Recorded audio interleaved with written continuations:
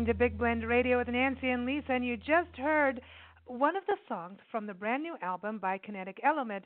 The song is called Lost Words, and the album is the third album by Kinetic Element, and it's called The Face of Life, and we're really happy to have Mike Visaggio join us. He's the founder and keyboardist, and he's been super kind in changing his appearance time with us because we had all kinds of wonderful tech issues today. But, we got it all together. It all worked out. And go to their website, Kinetic-Element-Rocks. Hey, Mike, how are you doing? I am fine. Thanks for joining us. Yeah, I found a place to pull the truck over to talk with you. Yeah, thank you. I know you're en route. Cool. How big is this truck?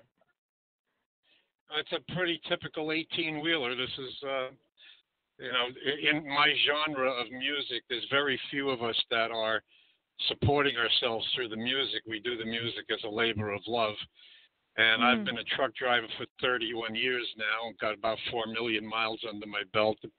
Wow. And it's just something that I do to pay the bills and pay the mortgage and everything else like that. But, my passion has always been music. I played it in the earlier part of my life. I'm going on 67 years old. And in my youth, I was the keyboard player with a pretty darn good rock and roll band that had a few albums out called Billy Falcon's Burning Rose. But I got away from music for a while because you might say I found it to be too harsh of a mistress. And I decided that I didn't want to be hanging around with her any longer because I was tired of her pulling the rug out from under my feet all the time. But I guess about 12 years ago, something happened in my life, which would take me a long time to explain. But I knew it was time to get back in playing, and I decided to go put out a solo CD, and I've always liked progressive rock, which has its roots back in the 70s. I know there's something about your music that makes us. There's going through the album and listening to it, and I love it because there's, to me, a very positive message, and it's also very. I want to be outside, and I don't know if this is because you're driving and seeing, the world as you drive, because that would be my second thing in life is to be a truck driver. I always wanted, and thank you, truck drivers, because you've helped me. Well, we're about to go on the road full time and be full time travelers here. In 3 weeks today, we'll be on the road documenting the parks of America. But truck drivers have helped me with flat tires. Yep, they're the best. When you find a good truck driver on the road and there's a storm or there's something crazy, I'm like, follow that dude, follow him. So I just want to say, number one, thank you for that. But the music, Jimmy, there's something about driving that the land inspires. You see so much, and I don't know, there's something. It's like taking a hike in a different speed. Do you have a connection with nature? Because your music to me just feels like I want to sit outside in the sunshine and just I want that.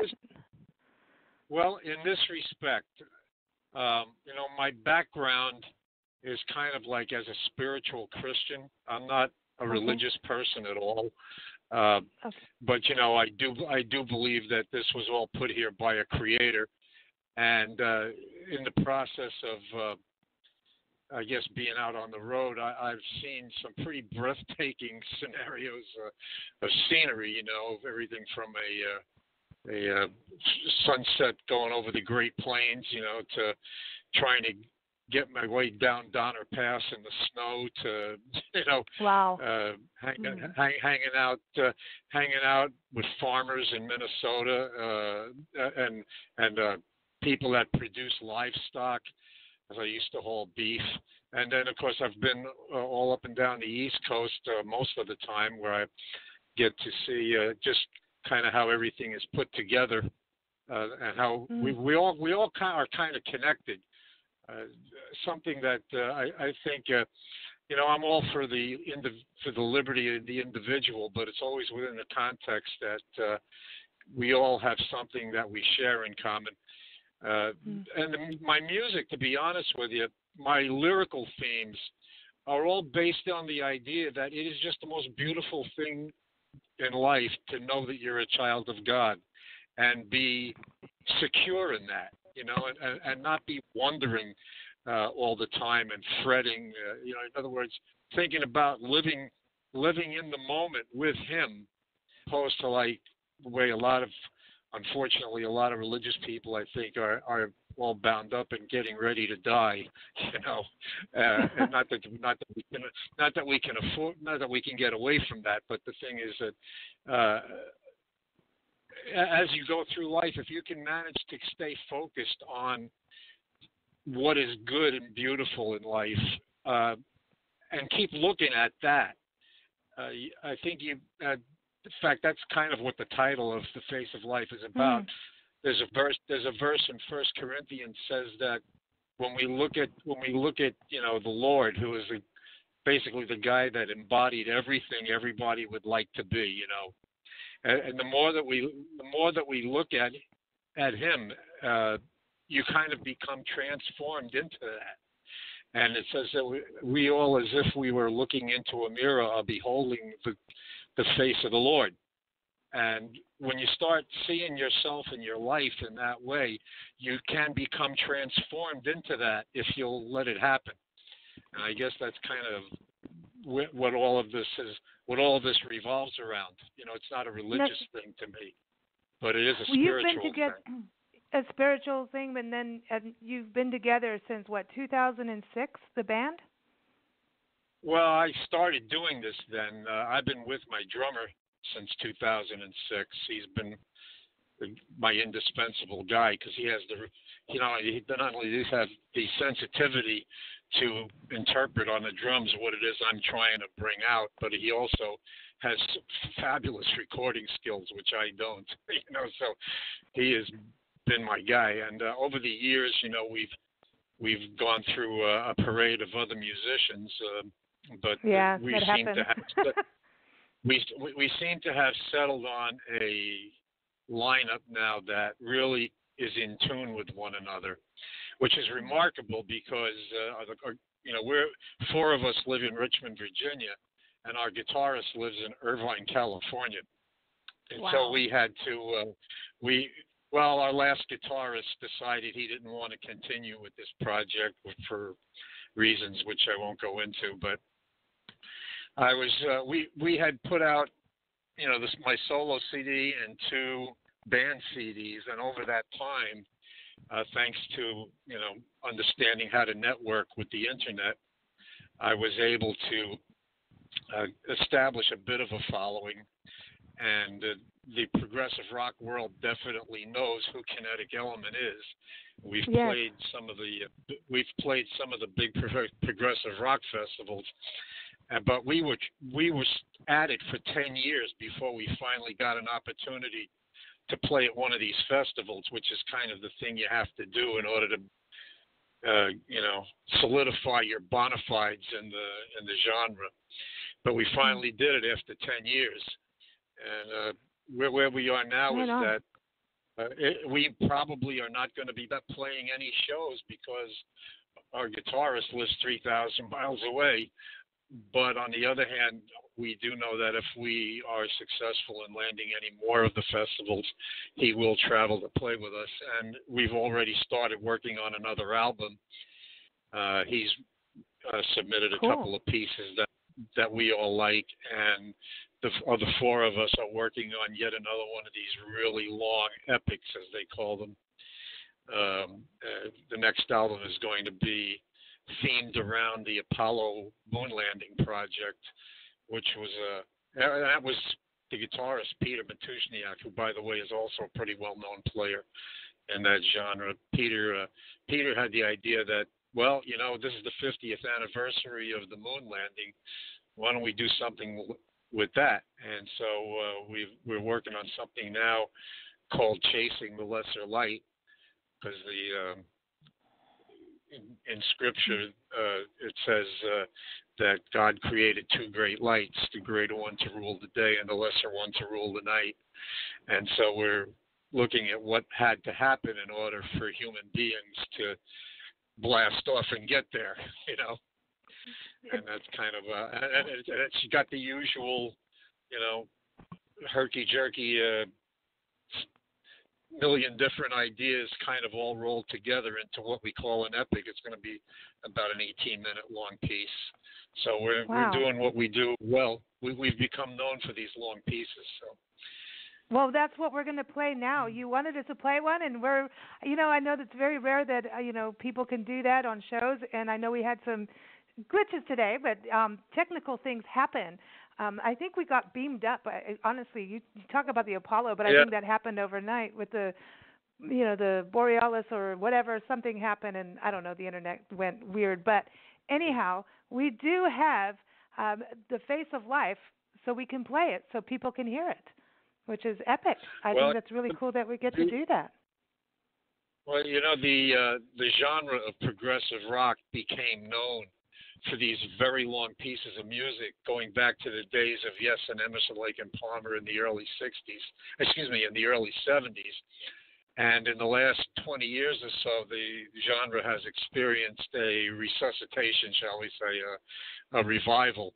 And there are a heck of a lot of really great progressive rock bands out there, and a number of them are doing these symphonic style pieces like we do. And if you listen to it, you'll see why we call it symphonic, because it's one of the things you can do on the keyboards nowadays is that you can actually create, orchestral effects. And so it's something that I've become fairly good at doing that. So and that's what's always been in my heart to do. But any of your listeners that find from listening to this that it's intriguing, all you have to do is put progressive rock in a search engine, and you will discover a world of incredible music that's waiting for you. It's been there for years. I know we've been covering a lot of progressive rock, and I think it's kind of made this. It hasn't died or gone away, but it's becoming kind of a bigger thing. I think it's getting out there a little bit more into the forefront from what we've seen here on Big Blend Radio. So we're going to play it, The Face of Life. It is such a pleasure having you on the show, and I'm so glad it worked out. And thank you for pulling over to call and talk to us. And we hope you drive safe. And where are you, though? Before you go, where are you? What's your scenery? Well, I've actually just. There's nothing too wonderful here. Everything's wonderful. There's plenty of nice trees and grass around. But I'm actually in Richmond, right around the corner from my home terminal, parked across the street from a Wawa. So, there you go. I can go in there and get myself one of their famous soft pretzels, I guess. Oh, good. I want one. That sounds like a good thing for today. That nice pretzel with some mustard. So, everyone, we're going to play it, The Face of Life. I'm so glad we get to do this. And, everyone, you can go to the website. It is Kinetic-Element-Prog-Rock. And go get the album, keep up with them, and watch for the next one, because that's going to be super epic. And we're going to play this now. I want to thank everyone for joining us. We'll be back on Sunday with our Champagne Sunday show talking about England and California, because why not? That's what we do. That's cool. That's a long truck drive, Mike, between England and California. I'm glad I don't have to go to the West Coast anymore. Okay, there it is. Well, thanks so much. Here it is, everyone. The Face of Life. Keep up with us at BigBlendRadio.com. Take care, Mike. You too. Thanks. You're welcome.